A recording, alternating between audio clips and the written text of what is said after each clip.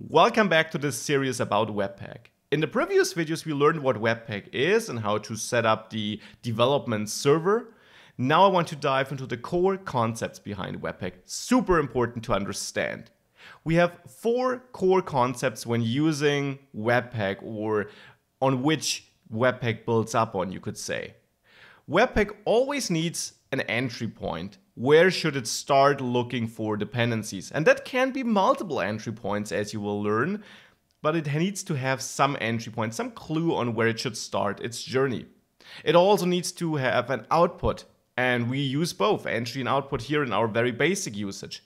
Where should it store the bundle, or if you have multiple entry points, the bundles? Then it will create multiple bundles, one for each entry point. And then you have 2 other things we don't see here, which you will see in this video here though. We have modules, we have loaders, which allow us to transform our code. And we have plugins, which do kind of the same, but on a different level. And you will understand the difference in this video. Let's get started by creating a config file. Thus far, we ran all our Webpack commands directly in the command line, and it was fine until now, but for a more detailed configuration, we need a config file.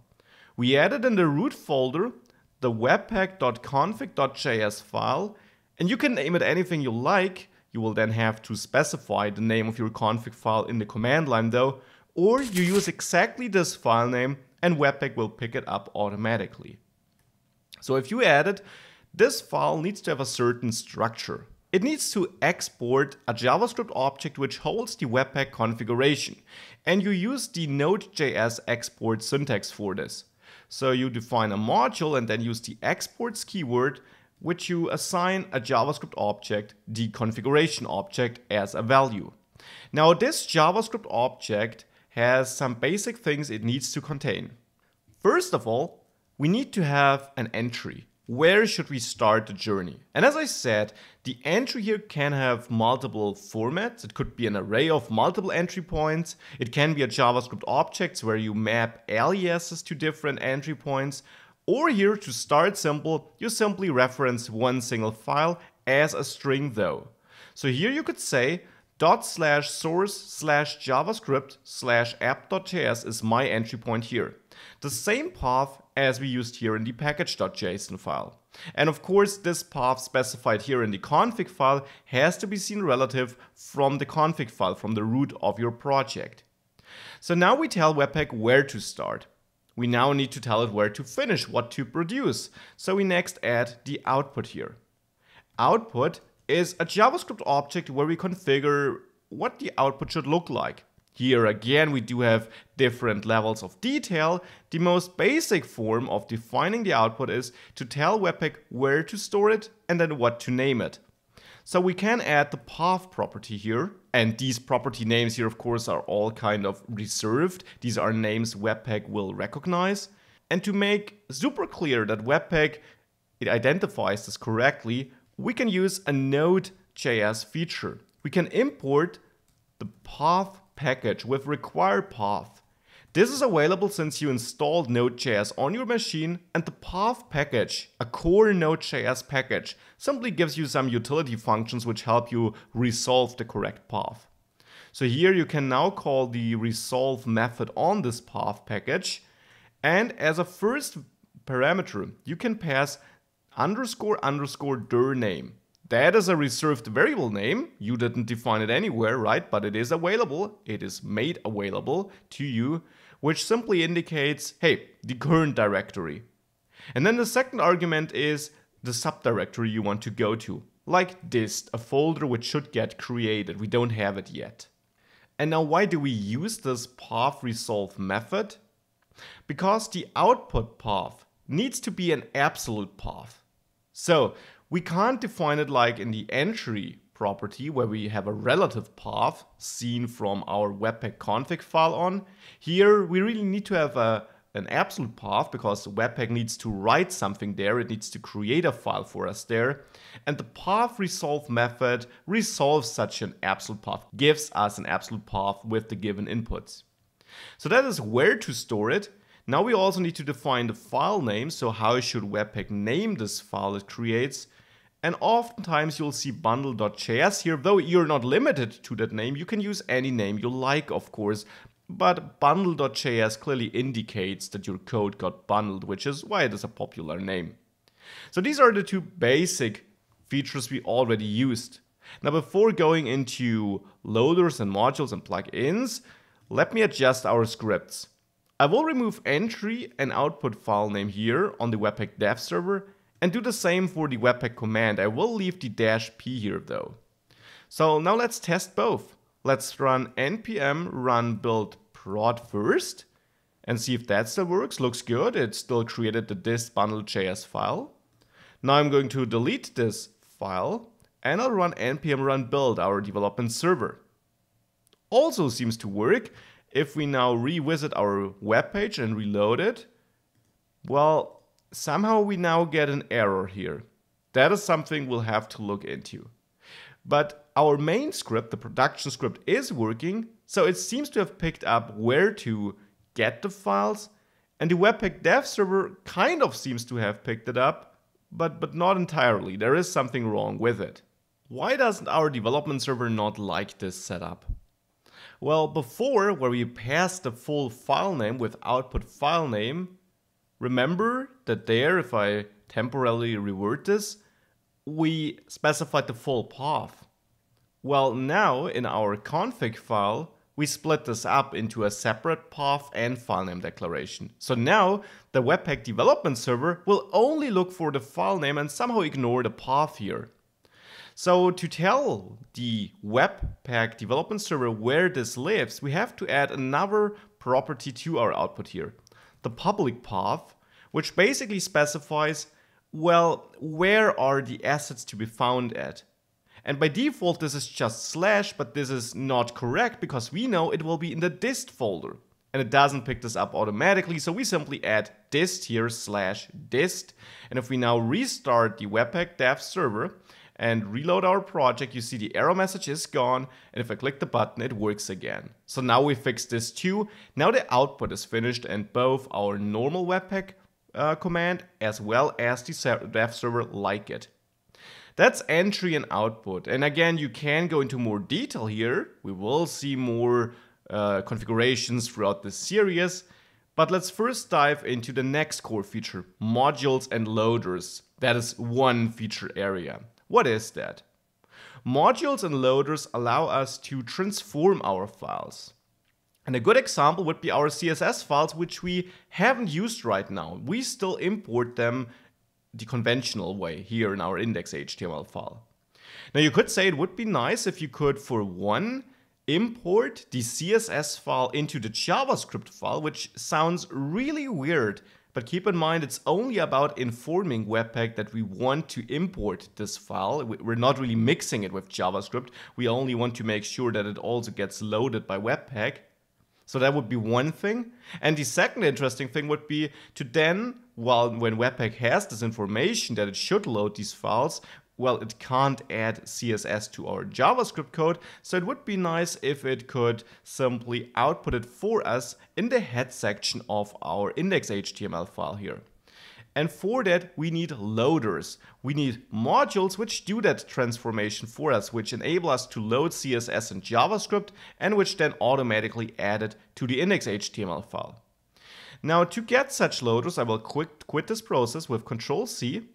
And then with npm install, we can install them. Now, there are loads of modules and loaders you can use in Webpack. And you can simply Google for the feature you're looking for, TypeScript compilation, ES6 compilation, plus Webpack, and you should find the appropriate loader.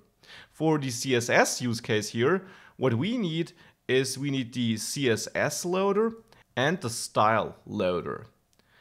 These are also development dependencies, so let's mark them as such.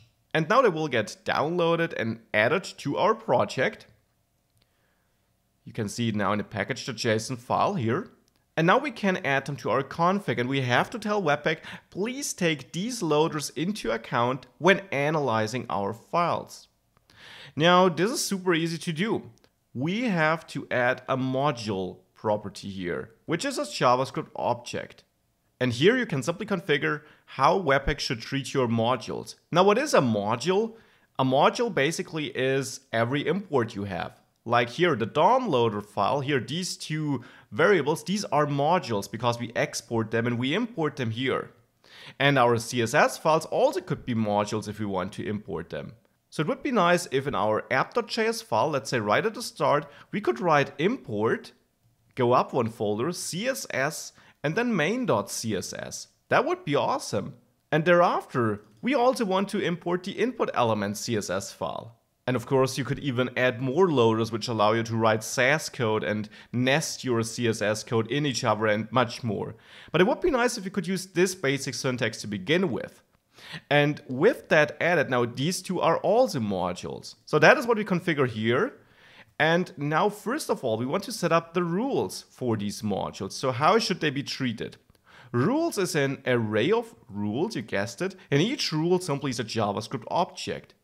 Now, each rule has a certain structure. There are some properties you can set up, but some properties you will need to set up. For example, the test property, which means how does Webpack know if this rule here, the specific rule, applies? It tests the file extension because you probably have the same rules for the same files. So for example, if we, and this is a regular expression here, if we have a JavaScript file and the regular expression for this is \.js$ to indicate it's any file name, but it should end with JavaScript. If we have a JavaScript file, then we want to apply a certain loader. That's the next property we add here. We tested something, now we add loader. Now, the loader for the JavaScript file here is no loader because we don't transform our JavaScript code as of now. So we probably don't need a rule for JavaScript, but one for CSS files. So let's change the extension to CSS. And here I actually want to apply more than one loader. Now, loader would simply take the loader as a name, like CSS loader, but that would only enable us to add the CSS code to import it in JavaScript.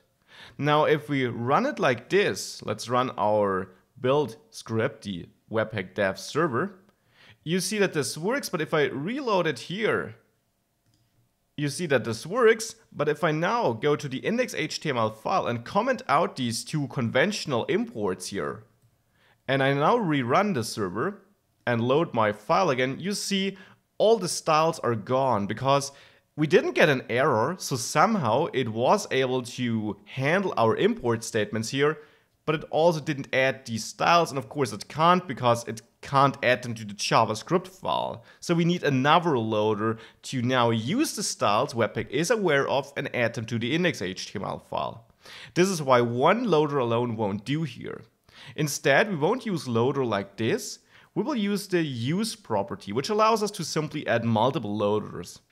Here we add an array therefore, and now we specify all the loaders we want to use. And additionally, you can also specify options here, but that is something more advanced. Let's stick to loaders now.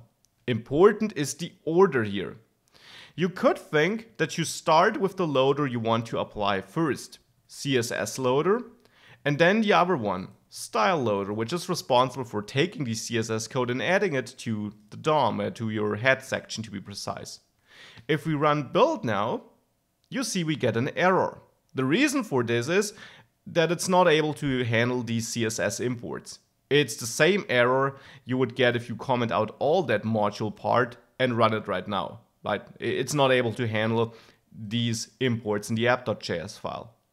Instead, what we should do here is we should reverse the order here. So first load the style loader, then CSS, because, and that's super important, actually Webpack will execute your loaders in reverse order. So the last element in this array gets loaded or gets applied, you could say, first. So it will first use the CSS loader, which is the loader we need to make it understand these imports, and then it will add the style loader.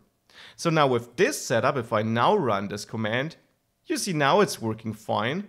And if we go back to our running web page, you see now I can reload it And I do see a working setup again with the code working or the styling working the way it should work. This is how you add loaders and how you configure how Webpack should treat your modules. One of the core features and super important, and one of the main reasons why Webpack is so popular, because there are loaders for all kinds of things. Compiling TypeScript, ES6 code, Sass, SCSS, much more. Simply Google around a bit and you will find a lot of use cases. Now let's dive into the last core feature, plugins. What are plugins? Plugins are almost the same as loaders, you could say, and then again they are really different. Loaders are applied on a per file basis. So here we check for CSS files, and then on every CSS file we use, we apply these loaders to transform the code or load it correctly. A plugin is then applied on your bundle before it is output, you could say. So if you have some transformation you want to apply to your whole code, a plugin is what you're looking for. And a typical plugin you would use is the Minification Plugin. Now, of course, we already can minify by adding -p here, and that uses this plugin indeed behind the scenes. But if you want to really configure this specific plugin in all detail possible, or add another plugin, you will need to add the plugins array here, because you can add multiple plugins, obviously. Now, which plugin can we use here? I will go with that Minification plugin. So I will simply need to import Webpack for this. So with the required syntax here from Webpack. And in the plugins array here, I can now simply add new keyword is important. We need to instantiate it. Webpack, whoops, not like a methodless though. Optimize, so call optimize here. And then the uglified.js plugin. Here you can pass options in a JavaScript object, and this is why this might be preferable to executing it with -p. You can now dive deeper into this and simply Google this plugin if you want to know all these options you have. For example, we could disable warnings, we could turn mangling on or off, which is a more aggressive form of minification, and so on. Here, I won't pass any, but of course you could do that. If I now restart my Webpack development server, we should see a difference though. If we reload the page, it still does work, but now if we inspect the source code, you see it's minified here too, and it wasn't before when we used the development server. You can also see it on the network. If you reload this, you see that the bundle now shrank. Before it was around 300-ish kilobytes, now it's smaller because we minified it. So this is how we can add plugins, the fourth and last of the core features of Webpack. So that is our finished configuration file now, and that were the 4 core concepts of Webpack. The entry point, where to start, the output, where to end, what to create, and in between, during this journey, we also have modules and what to do with them and module rules. So what should you do with each individual file you load? And then we have plugins right before we create that bundle. What should you do with the prepared code, with the overall code? Should you minify it? Should you do something else with it? For example, there are plugins which allow you to outsource your CSS code into separate style sheets, things like these. These are the core concepts. That is how Webpack works. And in the next videos of this series, we're going to have a closer look at some default use cases, what to do with Webpack using different loaders, some common setups, and things like these. Also write into the comment section what you would like to see. I can't promise that I will cover it all, but definitely interesting to read that, and I'll do my best to show some of the things you request there. So, see you in the other videos. Bye.